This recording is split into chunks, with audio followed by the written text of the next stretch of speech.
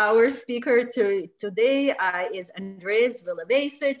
And Andrés, it's great to have you again at CUNY. I was actually remembering your last talk and how nice it was to be at the grad center and all that. So Andrés is from the National University of Colombia at Bogota, and I am very glad that he chose this topic to speak about, because this is something that I've been very interested in lately, which is abstract logics. And the title of his talk is Two Logics and Their Connections with Large. I am very excited about your talk, Andrés. Go right. Thank you very much. Thank you all for being here. And thank you, Vika, for the invitation to speak in the seminar.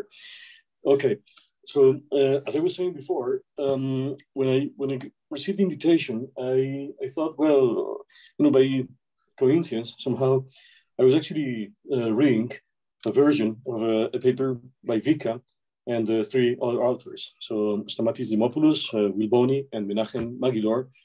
It is, very much a set theory paper. There are a lot. There are, of course, many logics, but there are, of course, large cardinals in that paper, as you can expect, from the names of at least three of the authors, or not really, the four authors in many ways. And it somehow follows a long story that was, it is very much related to Menachem Magidor's early study of strongly compact cardinals in their case.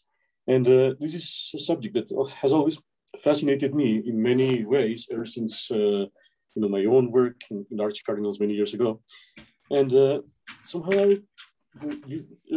I started to see connections with these logics and that I want to speak about today. So I decided, Vika, when I got your invitation, that I should try to address the seminar in a way that would be meaningful specifically for this particular seminar, for the New York set theory seminar. But, well, since we have two sessions, I will concentrate today not on any large cardinals or forcing at all, but really the setup. So the setup really requires some explanation and some time. Actually, the setup is related to something I spoke about the Graduate Center, but really at the Graduate Center 2 years ago, that work was beginning back then. I could never have imagined all the connections with large cardinals that I plan to speak about now. But many things also happened in between. So between late 2019 and which was almost right before the end of the time when we could travel before this, and now lots of things have happened. But so maybe some of you still remember that Blackboard lecture at the Graduate Center that I gave, I think, in November of 2019. So the session one, would be about the two logics, and the second session would be about the connections with large cardinals and forcing. So let us consider this sort of general question.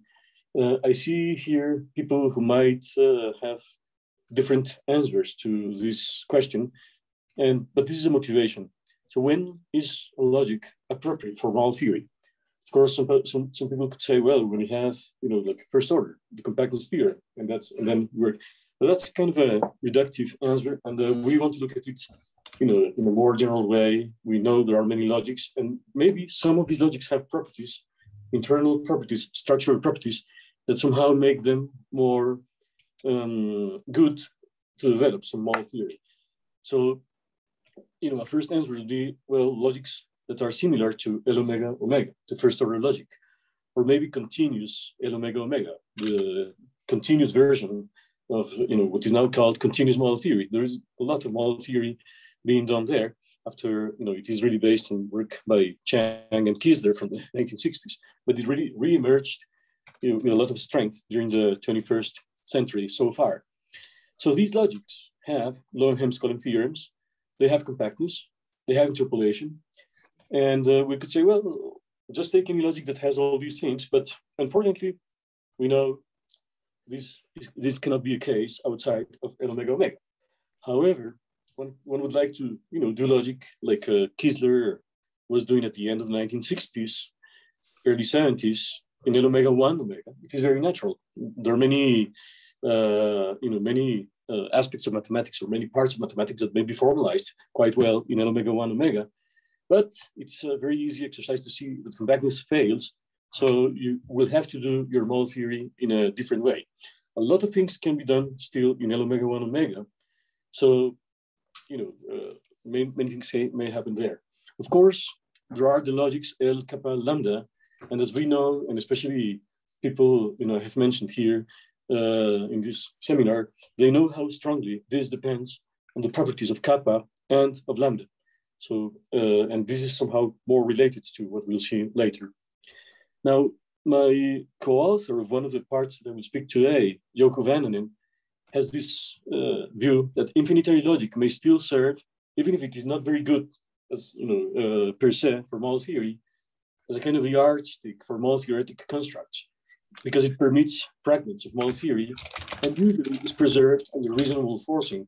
And this question, is preserved under reasonable forcing, is also at the heart of the four author paper, Vikas, and I think I'll just go by the initials, but it's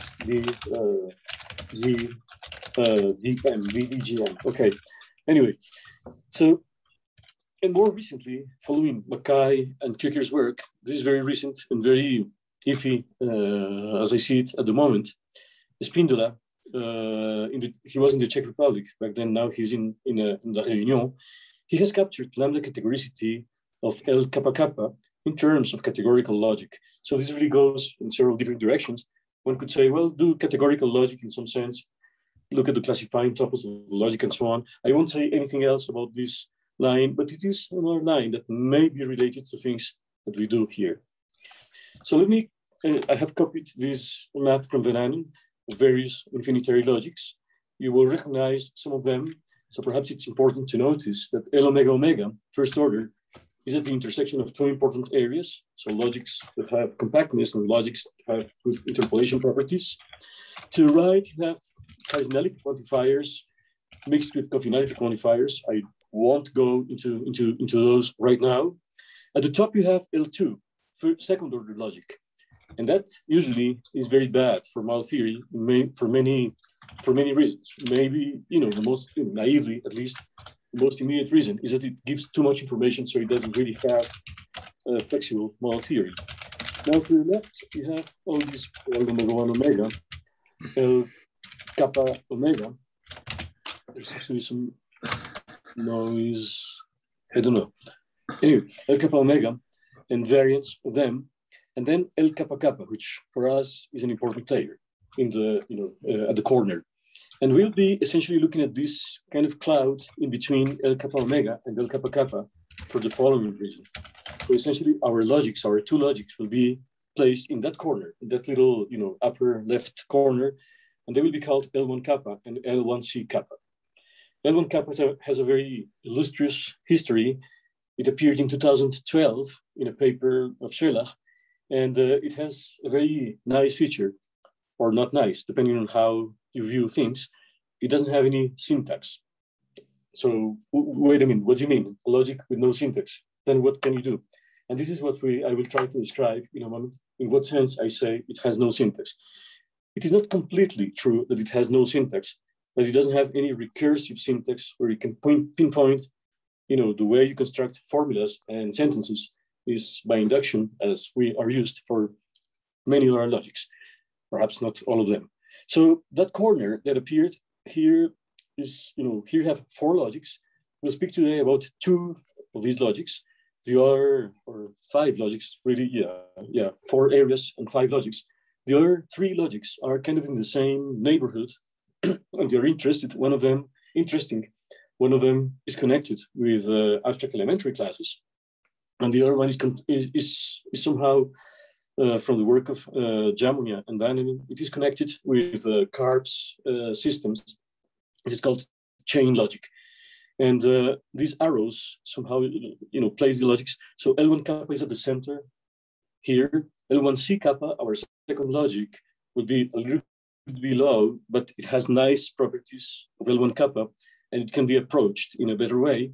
And the other three logics that are there. Maybe some other day, but today and next week we'll focus on the two logics, L1 kappa at the center and L1C kappa, a kind of smaller logic. Okay, there is a delta here. That's the connection between the two logics. I will explain that a little bit later. So let's recall or describe for you interpolation. It's a very important model-theoretic property that I think is always worth looking at. So in 1971, Malitz proved that there is a Craig interpolation phenomenon from L kappa plus omega in a larger logic. You have to go to L2 to the kappa plus. Let me explain what this means. So if you have some implication where phi is a tau 1 sentence in a vocabulary tau 1, and psi is a tau 2 sentence, and both are in the small logic, so in L kappa plus omega, so you have some kind of implication. So imagine phi is about, I don't know, some ordered groups or something like that. So you have a language with order and the group operation. And psi is a field sentence. So it also has the group operation, but it has something else. Then there is a question, well, do you really need all the ordered groups, or what do you actually use from the ordered groups to prove something about fields? That's one way of seeing this. And then here, the answer is, well, there actually is something in the common vocabulary in tau 1 intersect tau 2 that is responsible for this implication. So somehow the implication doesn't, there is something that only involves the common language, in this case, tau 1 intersect tau 2. In my kind of example, there is something purely group theory, well, in the language of groups at least, that somehow is the reason for this transfer. And this is very important. This is also very important in like database theory and so on, where you have databases that somehow combine two different languages. And it is nice to know that you can actually write some kind of database in the common language that is responsible for this transfer. Now, this phenomenon happens in first order logic in itself, so you don't have to go to a larger logic. It's a theorem by Craig, and in our case here, we have to go to a much larger logic. We have to go to L2 to the kappa plus in order to find the interpolant. So you can find the interpolant, but there is a price to be paid. But you have to make your sentence more complicated than phi and psi. Okay, so you could say, well, fine, I got the interpolation. So Malitz's theorem is great and so on. But there is still this feeling, is there some kind of a logic that in itself has the ability to interpolate? So anyway, let me just quote here or mention that the original argument used consistency properties. And there are proofs that use, this is connected to separation properties in topology. This is connected to several different phenomena that maybe some of you are much more familiar with than what I am saying here. So there was this problem. Can we balance interpolation? So can you find some logic in between L kappa plus omega and L2 to the kappa plus that is somehow, has interpolation in itself? There were some reasons for this problem. You could ask this some sort of a balancing question, but there are some additional reasons why one would like to have such a logic. These are more theoretic reasons. So in 2012, Scheller, well, he solved he solved that particular problem, and by giving some logic that is called L1 kappa. But there are some, the context is kind of specific here, so I will say a little bit about a few things about the context here. But this logic has interpolation. Now you could say, okay, fine, you solved a nice, difficult problem. But what emerged is a logic that has very peculiar properties. And this is what I want to kind of transmit today, kind of give today a description of why this logic, L1 kappa, is interesting, beyond this solution of this problem. So I will try, to say at least why it is an interesting logic. And then later on, next week, we'll do a variant of this logic that has different theorems, but where kappa, being a large cardinal, becomes an interesting thing. So for today, kappa is quite small in some sense. It has coffinality omega. It's a singular strong limit. So, it could be something like bet omega or something like that. So it is quite small in that sense. But it has enough closure properties in a different sense. It has, the singularity here has a sort of compactness that I think is related to singular compactness in some sense. And it is also related to SCH, if you want to look for more set theoretical flavor of this kappa.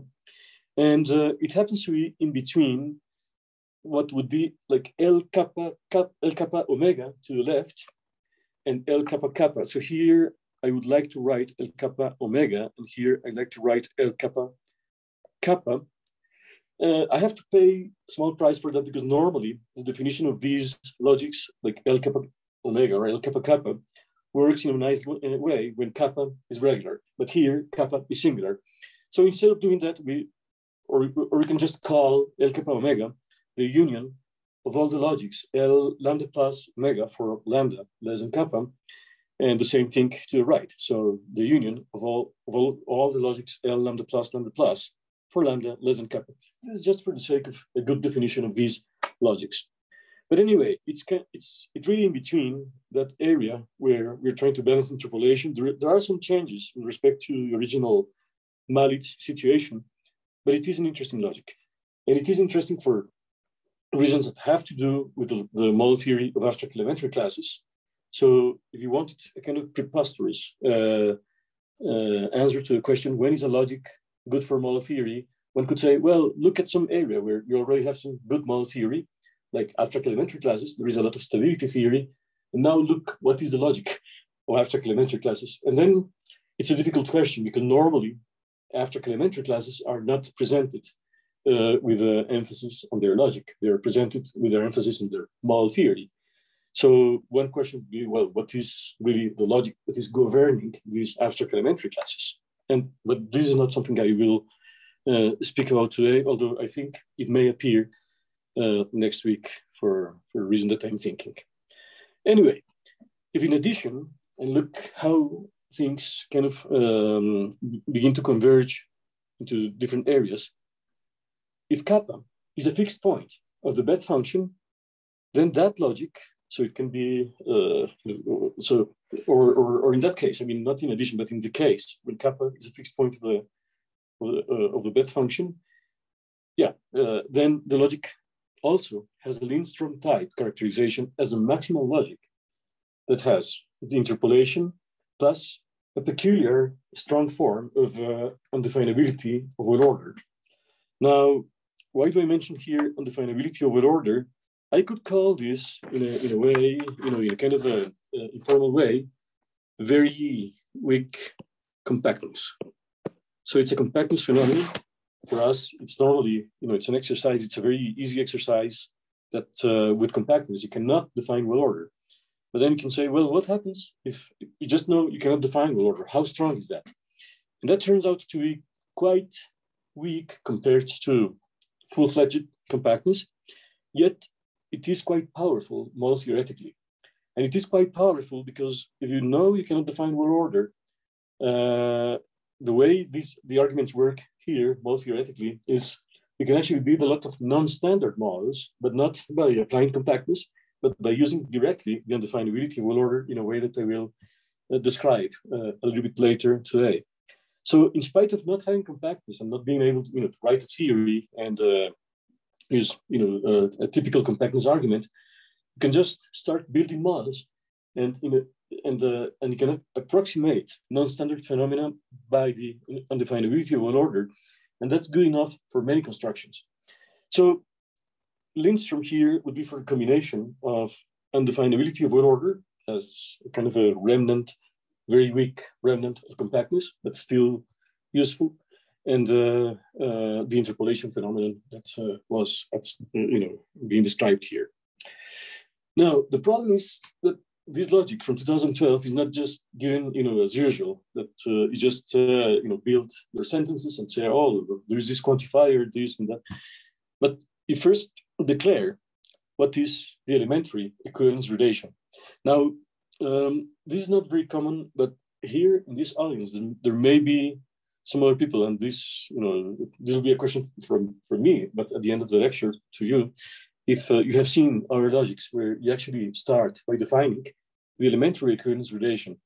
I was, speaking to a mole theory seminar describing some of the more mole theoretic sides of this, and John Baldwin mentioned that he remembered in Schellach's book there was a logic that was defined in a very strange way, tried to capture the so-called DOP, dimensional order property, a very important property connected to the main gap.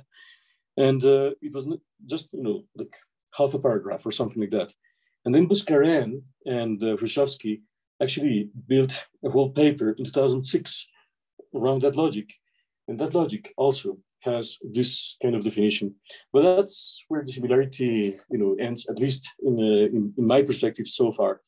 So there are other logics that are like that, and you may know perhaps from somewhere else, but it is not very common because if you have an elementary equivalence relation, what can you do?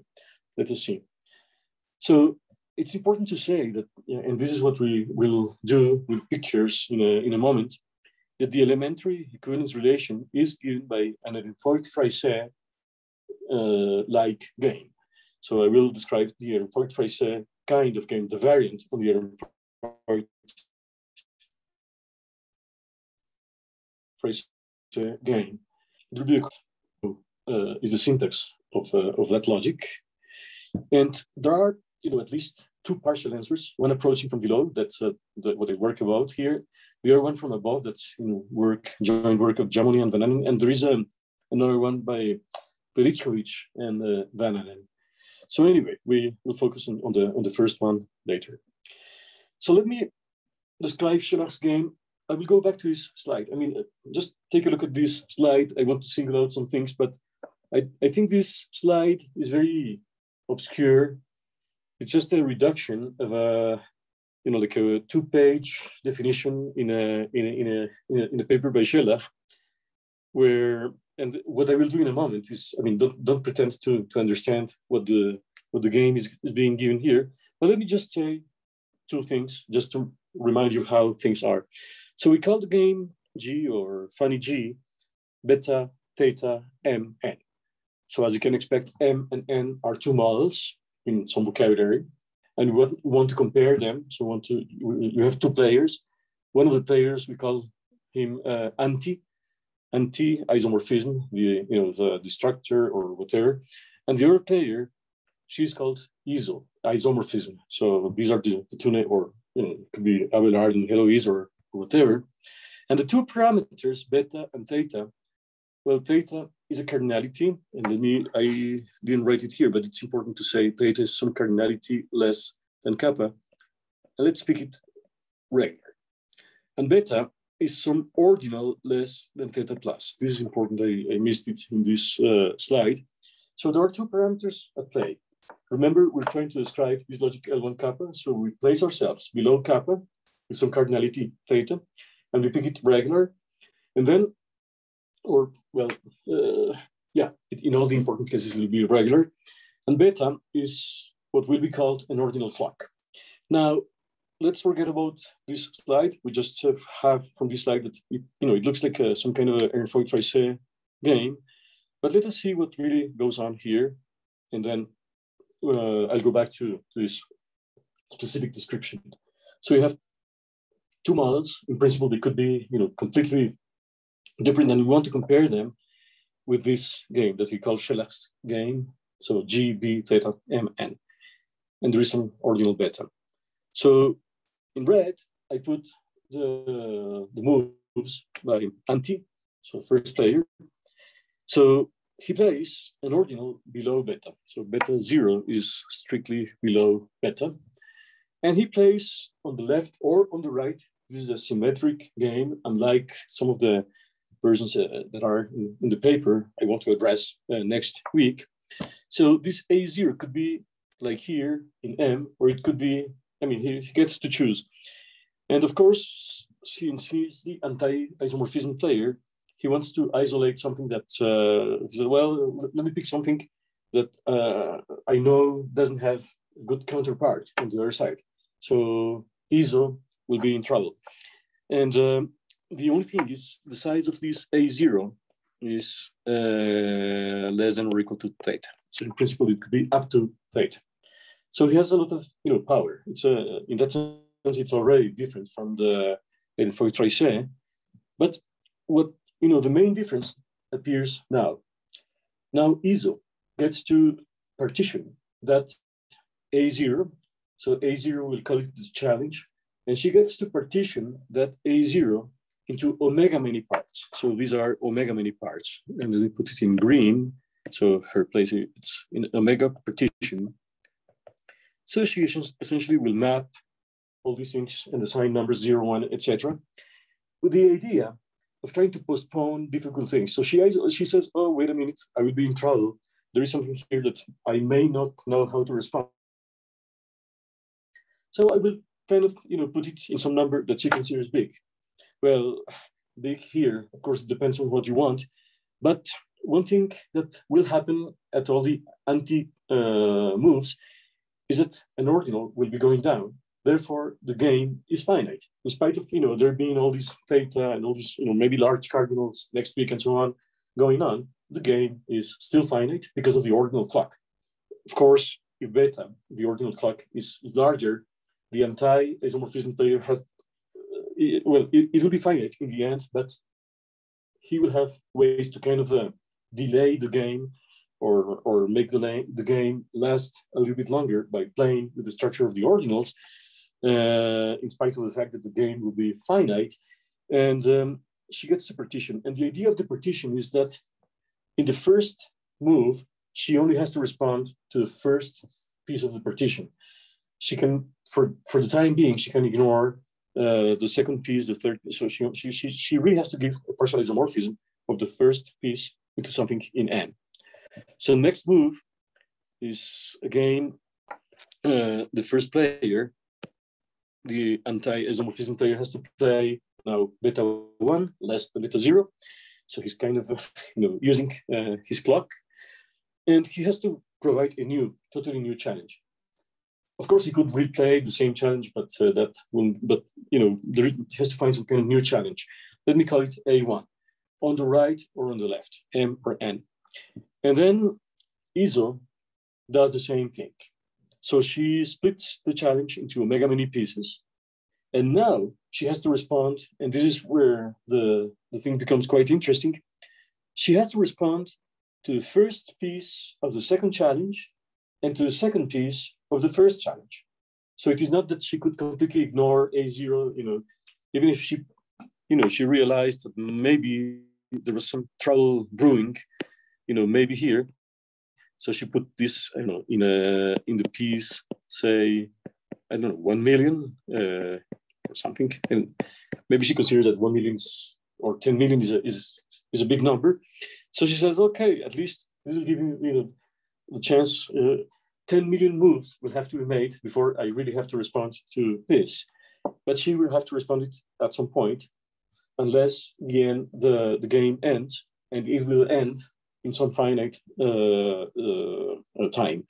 So you see, it's very much like the original Fourier tracé game, but now it has something that we call a delay.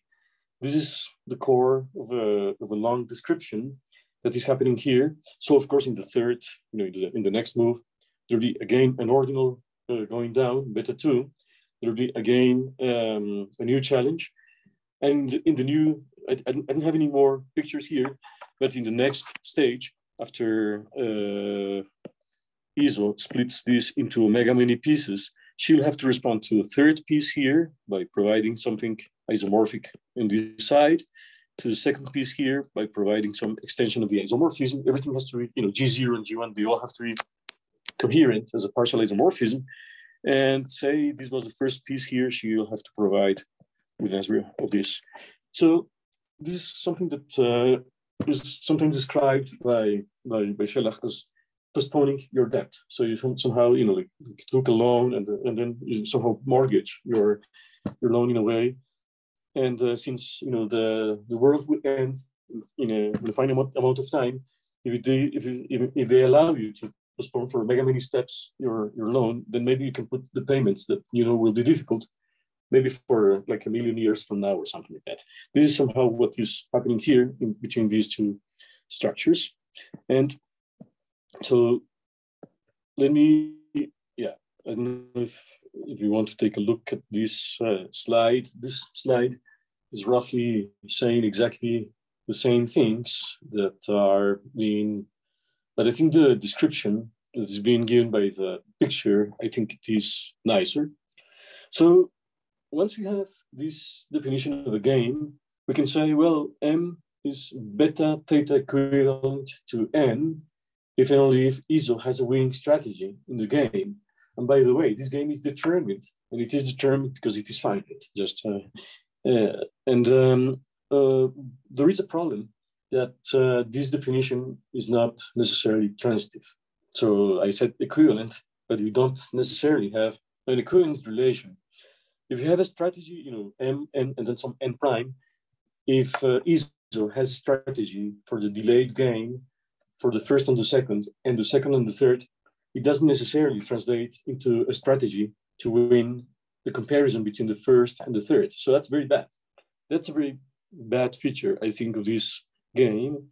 And so Scheller defined these, 3 lines here as the transitive closure of the relation. And then, of course, you have now an equivalence relation.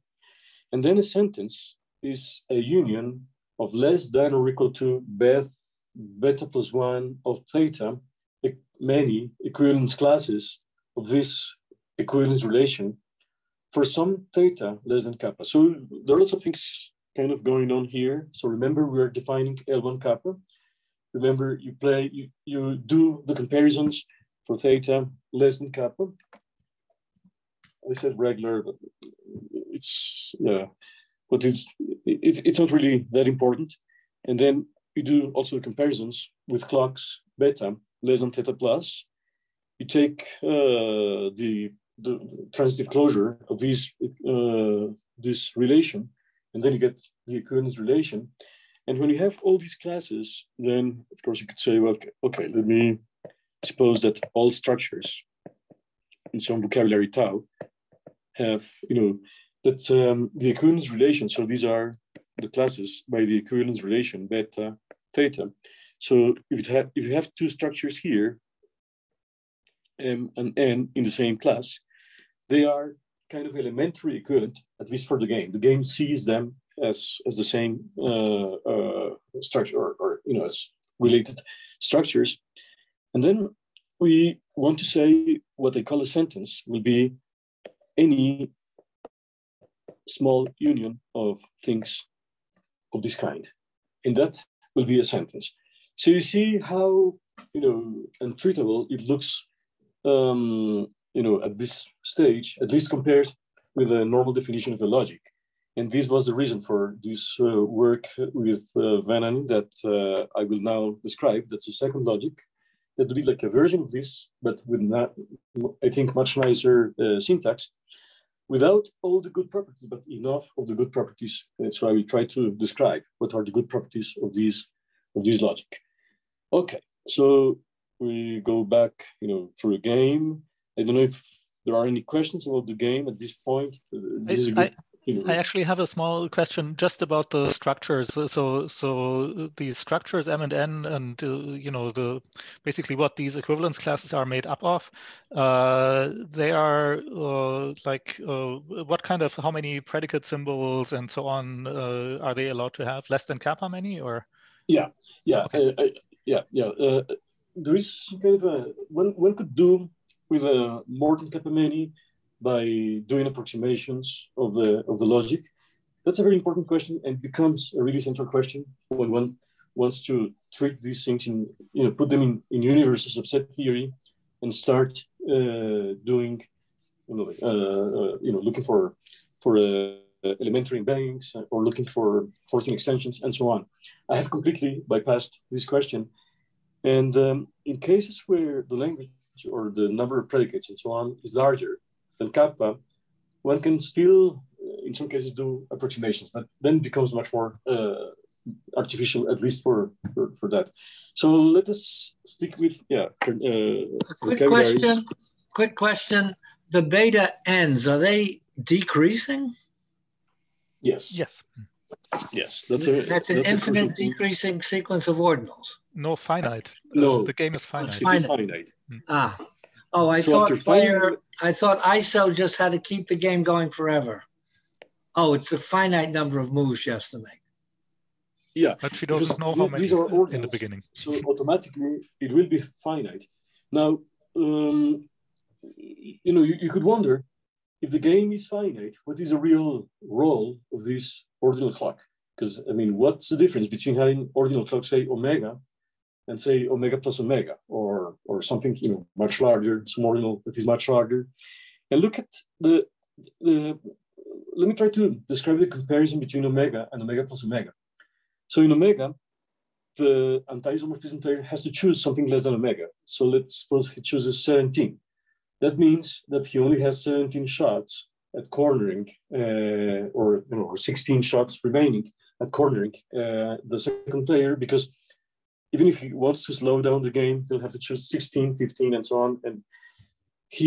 And what is the difference of playing with omega plus omega? Of course, you could say, well, in the end, it'll be fine. I mean, it's a decreasing sequence of ordinals. But let's suppose he starts with omega plus, 17, or omega plus something. Well, he has to choose some finite number. But these 17 allow you to see how the other player is what she is doing.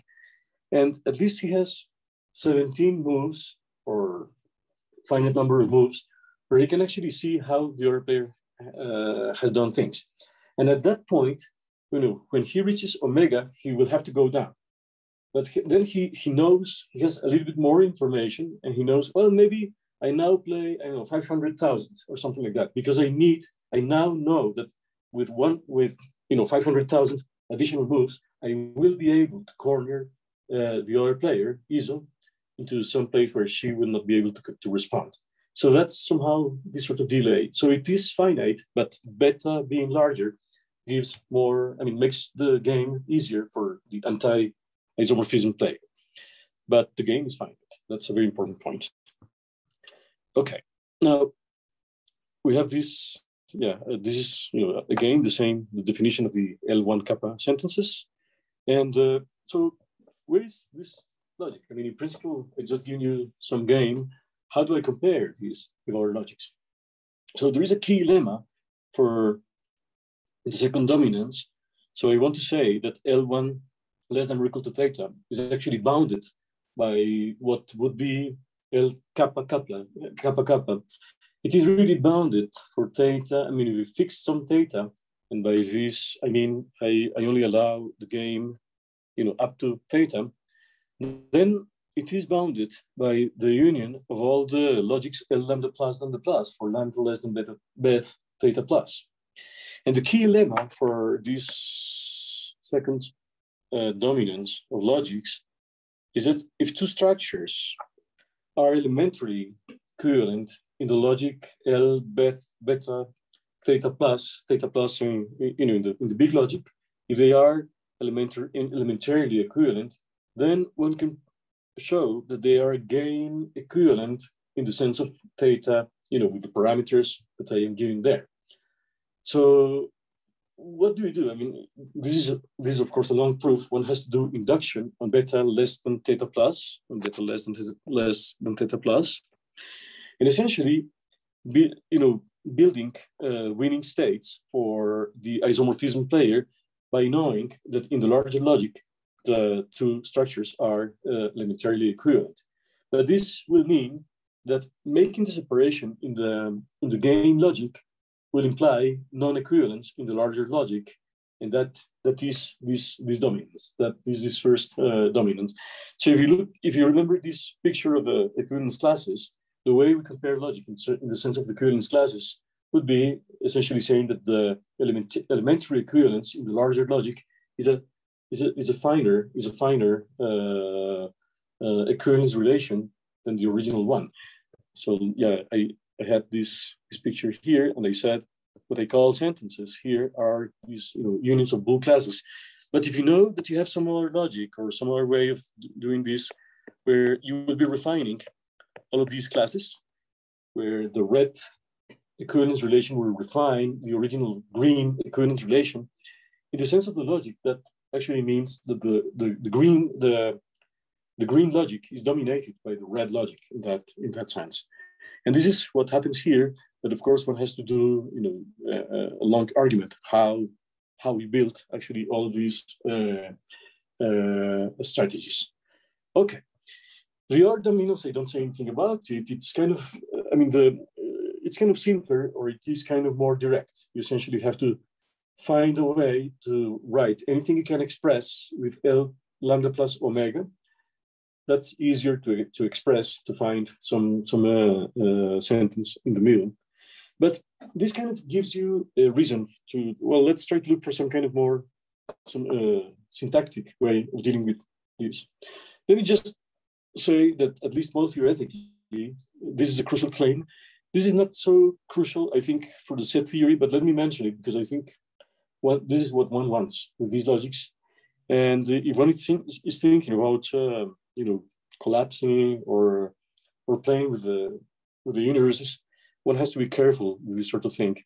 So being closed at the union of omega chains is something that in first order we know by Tarski and Watt and Walsh. And it's an extremely basic and important feature, but there are many logics that fail closure under unions of short chains. And in a way, short chains are much more the problem here than long chains, as we will try to see. So anyway, given some omega sequence of tau structures that are all elementary in this stronger logic, so this delta here is some Beth, the union will be elementarily equivalent in our new logic, to each one of the stages. So maybe a way to say this, or to, like a blurb capturing this, is to say that the sentences are closed under unions of chains.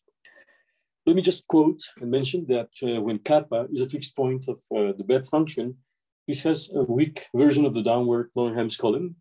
So here, it's not so important here. I know here there are some people who would like to know more of the details of this, but for what I want to, this is something that we can somehow bypass in details. I will skip over 2 additional details because I want to give you the definition of the R logic.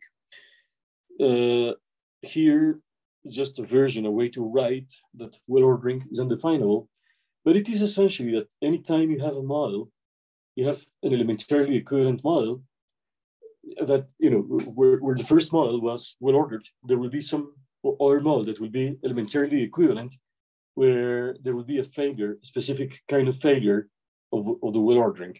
So it doesn't really matter so much the details here. I want to stress something new here. Let me just mention, just to close this part, that when kappa is a fixed point of the Bethe function, any logic that is nice in the sense of having natural closure properties, closed under negation and basic constructions, whose occurrence number is less than or equal to kappa. This is related to Gunther's question, of course.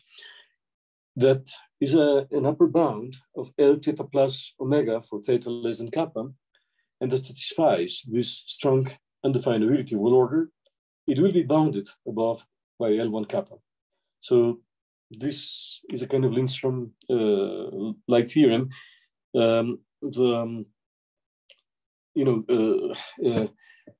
It is proved in a kind of similar way to the classical Lindstrom type theorems, but one has to replace the use of compactness by this undefinability of well order.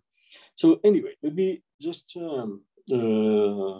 now skip to our second logic, because we are running short of time, perhaps. So I think it was crucial to understand this construction of L1 kappa and see the problem, that it didn't have a recursive syntax. So we will define a logic that is called Cartagena logic. That's a place where this, the original ideas were discussed for the first time, I think, in 2018. So L1C kappa has a recursive syntax. It is smaller than L1 kappa, but it shares many, not all, but many of the nice properties of L1 kappa. And the distance between the two logics is not large. It is exactly the delta operator I want to say something about later. So let me describe the syntax. Suppose due to the formulas of our new logic will be built from atomic formulas and their negations. So you start with atomic formulas and their negations by means of bounded conjunction and disjunction. So for set of indices less than kappa. So far it is clearly, it will contain L kappa omega in some sense, or the union of all the, the way we described L kappa omega. But we will also allow some infinitary quantification of the following form. Now, what I want to stress is that we iterate. So let me just say what it is, and then we look at examples and we look at a game. I mean, we can compare. We also have a game for this logic that allows us to compare it with Schellach's logic in a kind of more direct way, or in some sense. So suppose you have, for all subsets of theta, you have formulas that you have already constructed, phi a x y, and the variables x, they range up to theta. But the convention is that when you use phi a, we only use those indices for which, only those indices for which the alpha is an element of A occurs free in the formula. Now, what is this first new construction chain?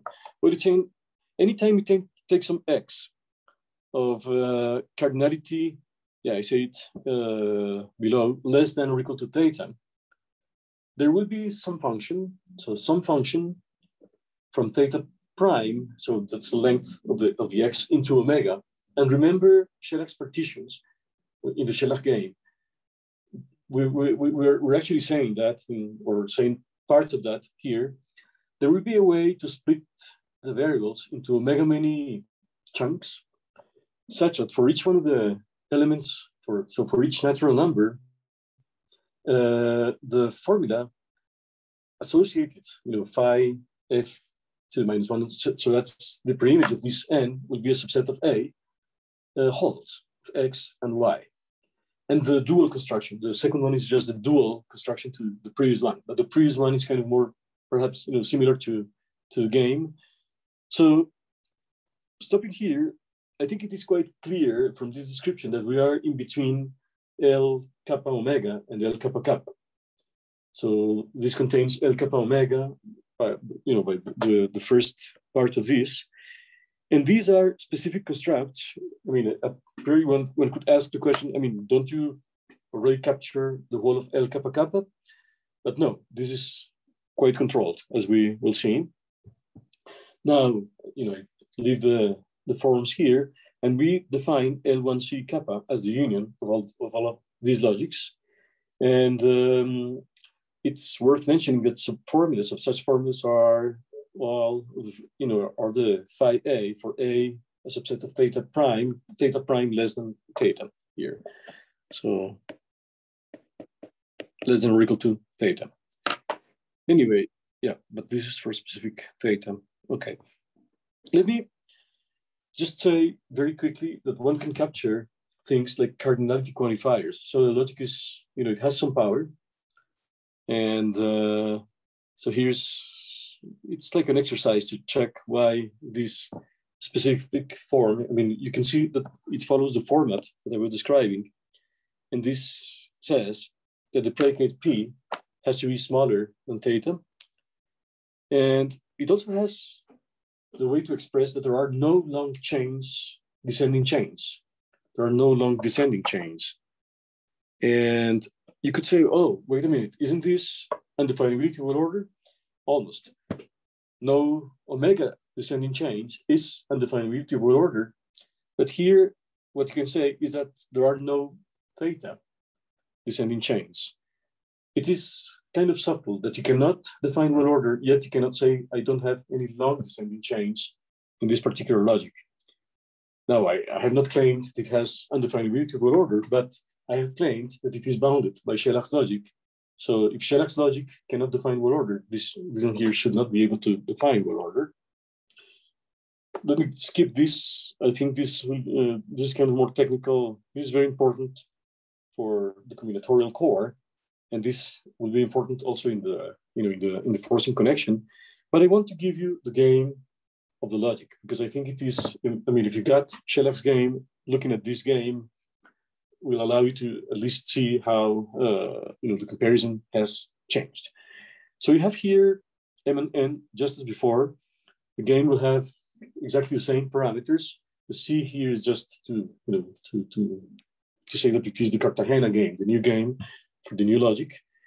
And so the first player, anti, also plays beta. Sorry, beta 0, less than beta, and some challenge. So I use exactly the same drawing here so far. It's exactly the same kind of challenge, bounded by theta in size.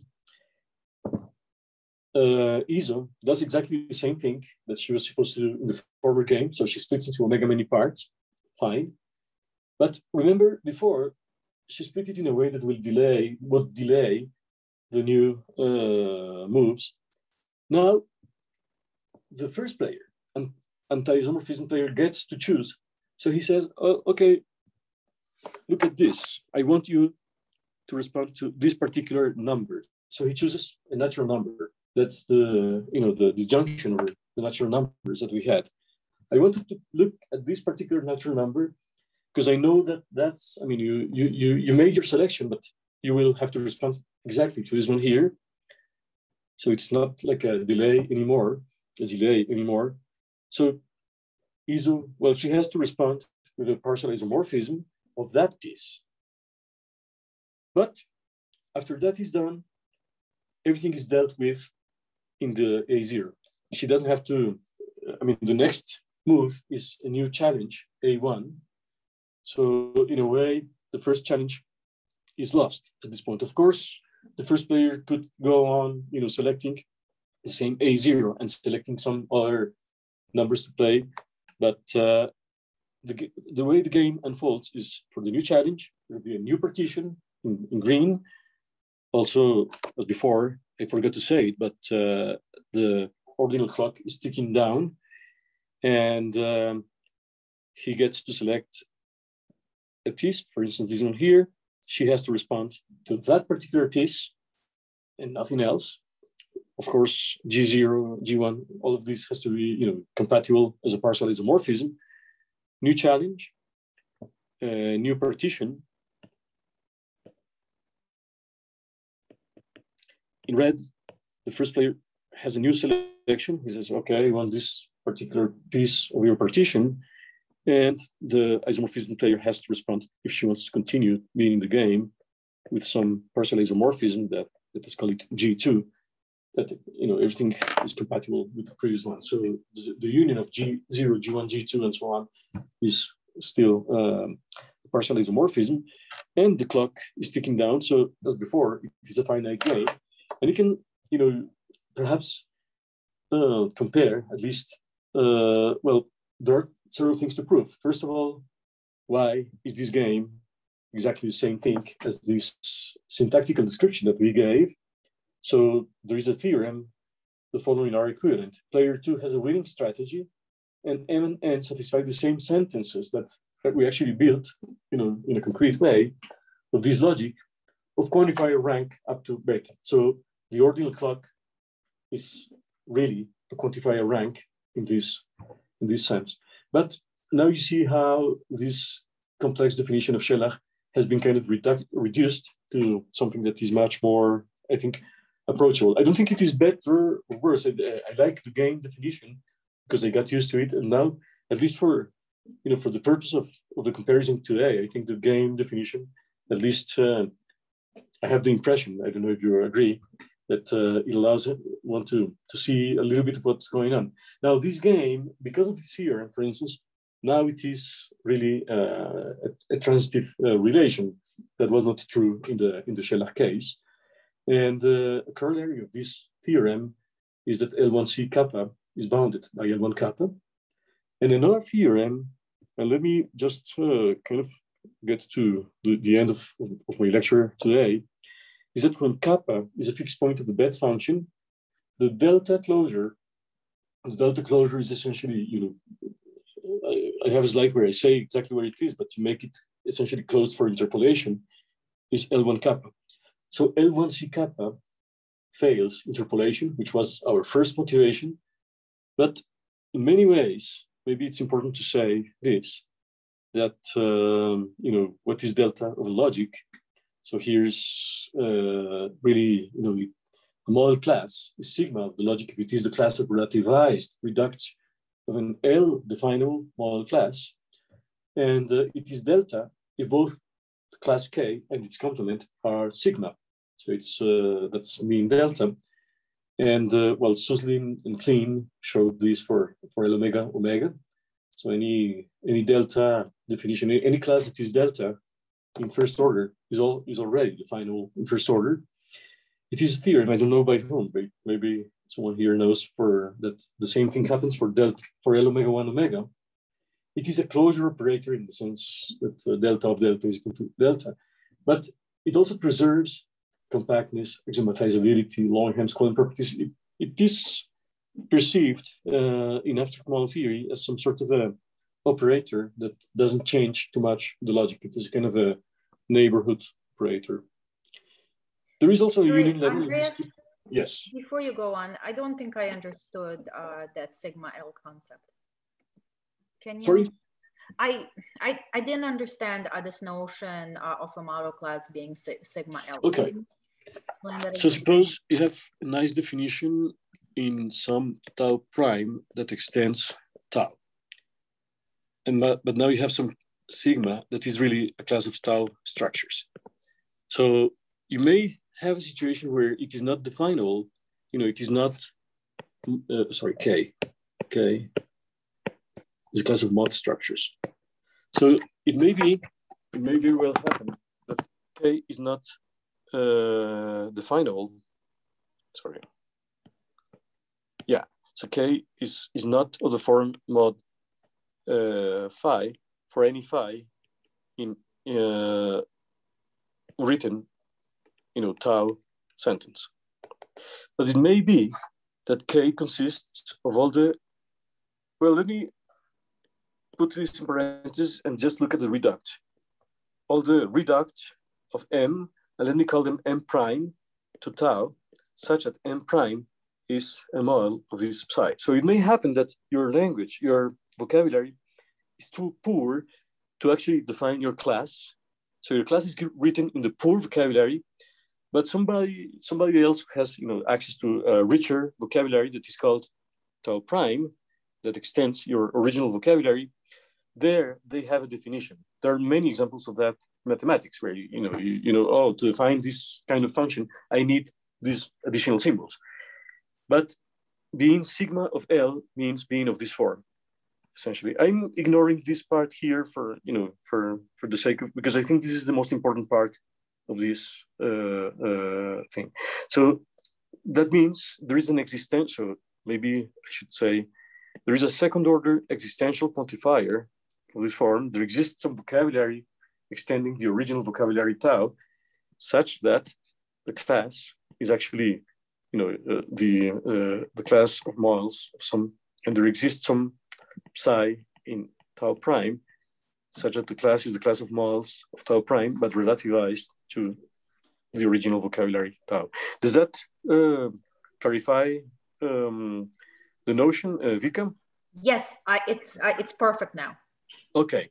Now, it may happen that the class and the complement of the class, so not being in the class, are both definable, one with some tau prime, the other one with some tau double prime. And when both things happen, that's being a delta. And, the Suslin-Klein theorem says that the first order has this property, but in general, a logic won't have it. So this is a very important thing, and I think it may play an interesting role in the connections that you might be interested in. Let me skip over the union property. Just say that just like Sherlock's logic, there is a union property. Here it is even better because we don't need to go to a stronger logic. We have the union property in itself. So this is, I skip the proof of the union lemma. It is playing with games. I mean, the nicest way of doing the proof here is with the games, but a consequence of the union lemma, and I close with this, or almost close with this today, is that, well, actually, that's how we prove that the delta of the Cartesian logic is Sherlock's logic. And you can prove also Langham's-Collin theorems that I mentioned. And the definability of order is also true here. I mean, if it is bounded by some logic that doesn't define well order, you know a priori that it won't be able to define well order. But there is a direct proof, which is also nice to have here, because you see things in that proof. And delta of L1C kappa contains any logic that satisfies the union lemma. And that's one interesting thing. So these are just finer grained connections. But the advantages of this L1C kappa are simple syntax. Well, simple, I don't know. I mean, you could argue whether that's, but compared to saying that a sentence is an arbitrary union of less than bet something of some equivalence classes of some relation that is a transitive closure of some game. Well, here we actually have sentences.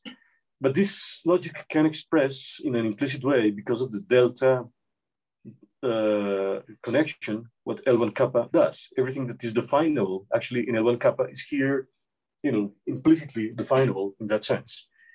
And its delta extension has Craig and Lindstrom, as Scheller proved. And there is another connection. There is a third proof of undefinability of well order by using Caicedo's theorem on rigid structures and uniform region. But this is something that maybe next time. So thank you so much. Until next week, we continue. Thanks very much, Andreas, for the great talk. I really enjoyed it. I only didn't understand that last bit that I asked you about, because I think you mentioned the notion at your talk at CUNY, and I didn't understand it then, so I figured I would ask this time. Okay, yeah, I think, yeah, there was a mention of the delta. Yeah, that's right. I don't remember, but now I hope that now it made more sense. And I think it may play a role in the, in the extension, when you look for, elementary extensions of models of set theory, or, virtual versions of these cardinals and so on, those notions might actually become quite important. I vaguely see the connection. I see what you're saying. I also vaguely see a connection so far. My plan is to perhaps next week see it less vaguely. I think it is, the paper by you for the four authors is fascinating to me. Maybe because it combines several different things that I have been interested for different reasons also. And also has virtual cardinals, and you also have, well, they are not originally defined in that paper, but they are, I think, quite natural and close to some of our works. But it also has the notion of pseudo models that I think is an important notion that goes beyond what, I don't know, is there much more known about pseudo models, Vika? Not at the moment. Okay. So I think that I actually have an updated draft of the paper, but it's mainly just fixing stuff. Okay. So it doesn't have too much new stuff in it. But these they don't appear in some somewhere else, in some other paper by someone else, or it's really okay. No, this is completely. We were just looking for some way of characterizing virtual large cardinals, and while playing with it, I was like, okay, there's this notion that seems to keep coming up. This seems like the only natural thing to do here, but unfortunately, I don't know. I would love to have applications, but okay, yeah. So I cannot promise much more. I mean, next week I hope to be able to single out some additional maybe lemmas or maybe constructions, or I don't really, I hope to have some idea, some, some new theorem connecting these two things, but I think it is a little bit too ambitious in the short time that there is. But I just want to single out that these logics, they have extremely interesting behavior and they're strong compactness. So, and this is something much more new. I mean, today we only looked at the case kappa is singular of catenality omega, and maybe fixed point of depth, and that's it. But if you use the same kind of definitions, but now with kappa being a strongly compact cardinal, then you start seeing different things. I think it is connected in the end, but this is kind of conjectural to, I don't know, how you go from singular compactness to the sort of compactness that you have in strong compactness. I mean, they seem to go, singular versus strong compact, yet somehow this logic seems to give you ways of seeing the transfer between these two things. Incidentally, maybe, this logic is also close to the logic of abstract elementary classes, the L1 kappa. It's very close. So that explains perhaps, kind of a posteriori why it is good for model theory. But the logic for abstract elementary, so what I wanted to say is that Mackay's paper with Shellac was the first paper where there was actually good model theory for abstract elementary classes, and there they assumed a strongly compact cardinal. And that's not a coincidence. I mean, it is exactly the sort of place where you would start looking at good behavior for abstract elementary classes. Just assume it is defined in some L kappa or L kappa omega, or at least in the paper. And then it's a very beautiful blend of pure abstract elementary class ideas plus the power of the strong compact cardinal. Then, of course, later, many of the consequences of being strongly compact were removed until all extra, non-ZFC assumptions were removed, or almost, you remain just weak GCH or something like that. But,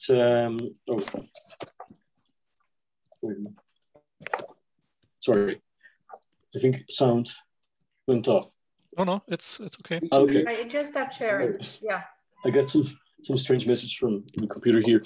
Anyway, so it is perhaps not a coincidence that it started with strongly compact cardinals, kind of went away from there, but now we can look at the logic and look at the logic again, as connected to large cardinals. Since, well, there is your paper, and so that's the plan for next week. I hope there'll be something new to say then. All right.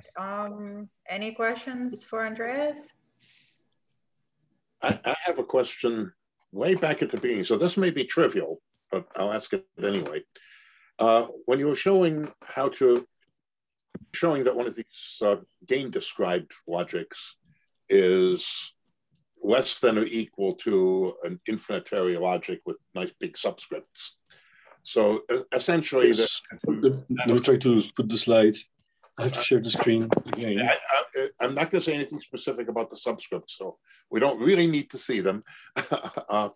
What I really want to ask is much smaller subscripts, namely, is this essentially like the construction of Scott sentences describing games in much lower context? Yes. Yes. What you need to make the Scott type construction. Yes. Of course, I mean, there is a long way from understanding, as you have said, that you have to do some kind of Scott-like construction or description, and making it actually work for the sort of game we have here, and so on. So there is a long induction, but I think the core of the construction is really, it's really I don't know if there is a name for that, and this is something I'd like to discuss also with Paul Larson, and because he has been looking at Scott-like constructions, and incidentally, there is also a question that they completely, ignored today, of how you define abstract elementary classes. What kind of, and in a way, what you have to do is, again, for the abstract elementary class, look at the systems of embeddings and make some kind of Scott-like description for them. So these are all adaptations of that same idea. Thank you very much for bringing this up, because that gives a lot of light to that that specific comparison between the two logics. Thank you. Anyone else?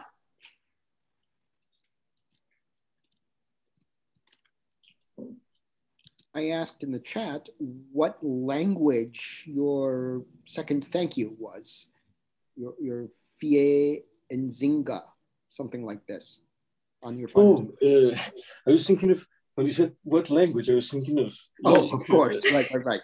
Yeah. Okay, yeah. It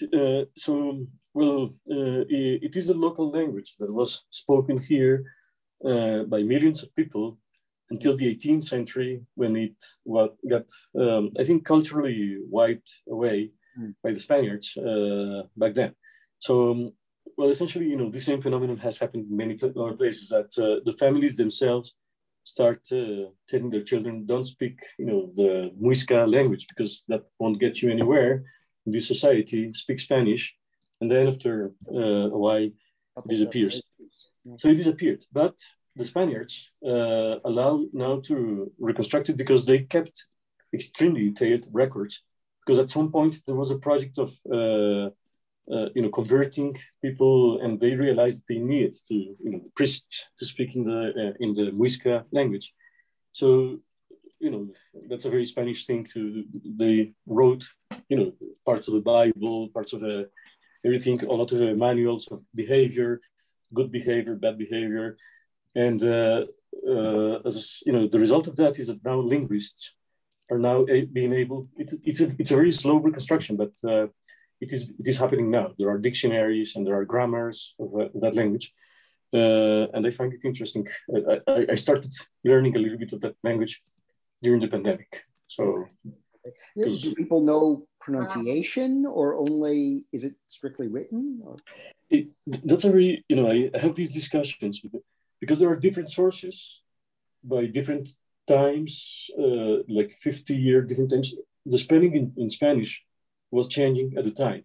Oh. So like some X that was pronounced like sh, or maybe h, or maybe, and then they start kind of interpolating between these two different things. And then they say the most likely way of pronouncing this, because it's all written in Spanish. I mean, all these vocabularies and Bibles and so on, they're meant to be read by Spanish speakers of the 17th century, 18th century. Then it is possible because people know roughly what was the Spanish pronunciation back then. They can actually approximate it. And the fact of having, there are 4 or 5 different sources in libraries in Madrid and here in Bogota, and it's possible to do quite good approximation by interpolation of different sources. Really. But these questions are difficult. I'm not a linguist. I'm just beginning learner of that. So was this a written language back then, or only a spoken language? Spoken. No. Okay. They had some kind of basic symbols that are written in stones in some places, but more like glyphs of some sort. And they guess some connections, but the problem is that the cultural kind of attitude was very difficult. And after a few generations, even people who had been, maybe like the scholars of that society, had been kind of converted into, just the workers who would hopefully, work in land or something like that, and they were treated as ignorant people and so on. And the Spaniards say, well, we're bringing you what you have to read. The exception is some of the Spanish priests actually understood that a little bit better what they were doing. And it is thanks to them that we can now reconstruct the language, or they, the linguists, right. Not we, but the linguists can now try to reconstruct the language. And Fien Chinga, of course, means thank you. Thank you much. Yes. Okay. Okay. Okay, well, thank you. Thank you, Fien Chinga. Yeah. Okay. Anyone else? Right, Andrés, thank you again for the great talk. Yes, and looking forward to next week very much. Okay, hopefully it'll be interesting. Thank you. Thank you very much. Well then. Good to see you. Bye-bye. Yeah, very good to see you again.